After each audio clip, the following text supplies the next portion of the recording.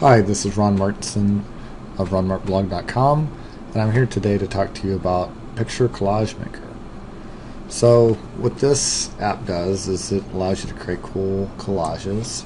Here's some examples from their website, and this is actually some add-on templates that don't come with the product that you can download. So you can do calendars, cool birthday scrapbook kind of pages, anniversary, baby, wedding, Easter, Mother's Day, Father's Day. A lot of really good templates that they include. Sports add-on packs, a lot of stuff that's actually useful for photographers who make a business out of selling photos and doing nice, custom pages with the things. Studio photographers, kids sports photographers, wedding photographers, and so on. So there's a lot of cool templates here, and I'm going to show you just some basic things about this app.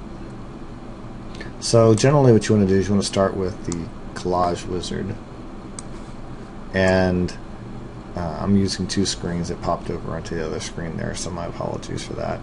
And what you do is you start by adding the folder or photos that you want to use, and I'm going to go to my collage demo and say, let's just take some family photos.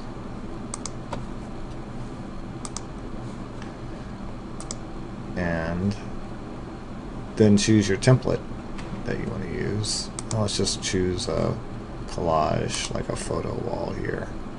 There's lots of different choices. Some more complicated or complex than others. There's some timely holiday choices that you could use, and so lots of good stuff. But I'm going to just do basic collage just to show you how some basic stuff works. So once I do that, I can say shuffle the photos around, and didn't like how the default was, kind of keep moving them around, and I can just end now. But what I want to do is actually go edit it. So let's just go ahead and tell it to finish, and then let's bring this over here. Now I'm using the Windows version. This comes on Windows and Mac, and so now I have some collage images that, if you ever use any kind of collage image or collage app or book editing app, you know how they never do what you want from the start. So you can go in and tweak things here, and so they have this little grab handle that I can use to go tweak things. I have this little rotate thing if I want to rotate the collage. If I double click on it, I can go choose a different photo. Let's say I just want to keep this to family photos, so I'm going to swap it with this one here, and then I want to put that portrait shot here. And so there's different ways that I can do it. I could say, hey, I like this photo, it just didn't frame it exactly the way I wanted. If I wanted to come in and crop, I can say crop photo and choose where things get laid out and adjust how it fits within the frame. So overall the stuff works pretty nicely. You do sometimes need to spend a little time thinking about what's the right photo for the what you're trying to accomplish. And then you can change various properties of these. So I could say, alright, well, let's add a drop shadow, or if I wanted to add some color to my frame, or any of the basic options they have available here. You can go in and resize, do whatever you really want. You can say, alright, let's rotate this guy, let's make it a little larger, let's make the height 60, and then I can go move things around. So let's say, hey, I want to add that one in there. And so all in all, I was pretty happy with the basics. And let's say you decided, hey, this is okay, but I really would I'd rather use a different kind of template. You can come over here, choose whatever kind of template you want. Let's just say I'll do the family tree, say yes, and then I go and grab the images that I want to put in here.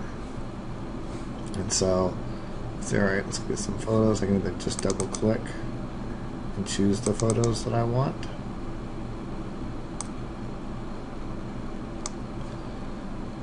And then you can come in here, add more images, text, really whatever you want to do. Just trying to provide like a quick overview of everything that you have available here.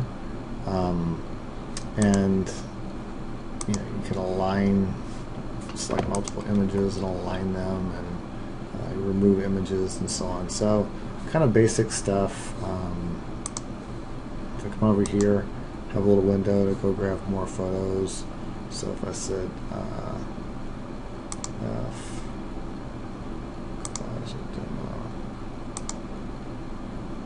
models, I can quickly see photos here. I can create masks. So let me show you how this works. Let's actually go back and grab a different template. Let's go back to this one again.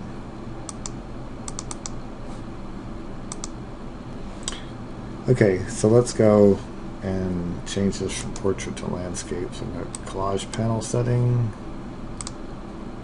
landscape, and then let's go get some photos.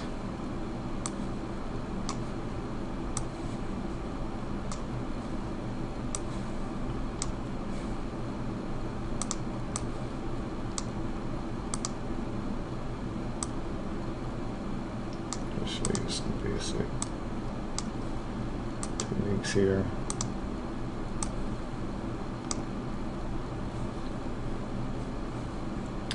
And then let's try playing around with the mask functionality. So what you do is you have these various mask styles.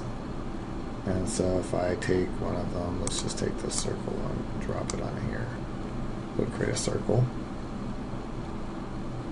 I'm going to take my rough edges. I want to undo. Just click undo.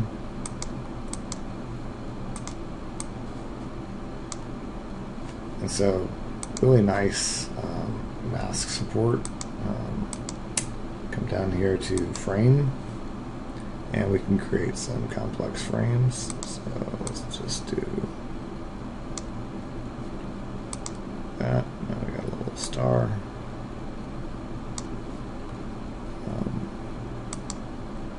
And we've got kind of traditional frames, holiday frames,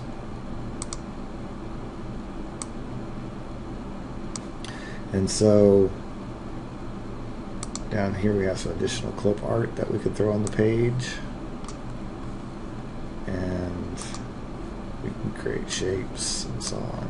So lots of cool stuff we can do. Let's go ahead and start anew, and we can create a template from scratch. And generally the way I like to do that is with a grid. So I'm going to say, okay, let's add all these photos. Oops. And then say how big we want the grid to be. I'm going to tell it to auto calculate based on the number of images that I've given it. And then I can do margins and so on. And so let's say next. And what it's done is quickly built one for me based on the images that I've given it. And now I just need to go make some corrections to the images that it guessed wrong on, or just need a little bit of adjustments. So it's pretty cool. I've been very satisfied with the core features of the app. What I don't like about it is that some of the aligning tools aren't intuitive to me based on how I've used other products. I prefer to export the image as a file. So I say save collage as picture and then print within Photoshop, just because that's my preference. And generally, that's what I recommend for those who are going to try to do proper soft proofing or doing their own self-printing. Because I definitely recommend export and printing your preferred printing utility. And other than that, though, it works really fast and seems to be fairly reliable. I didn't have any problems with crashing or anything, and I was able to accomplish pretty much everything that I wanted. I'd like to see some auto layout features kind of built in like QImage does. But beyond that, it's a really cool product. Highly recommend it, and it's cheap, and you can download a trial version to check it out.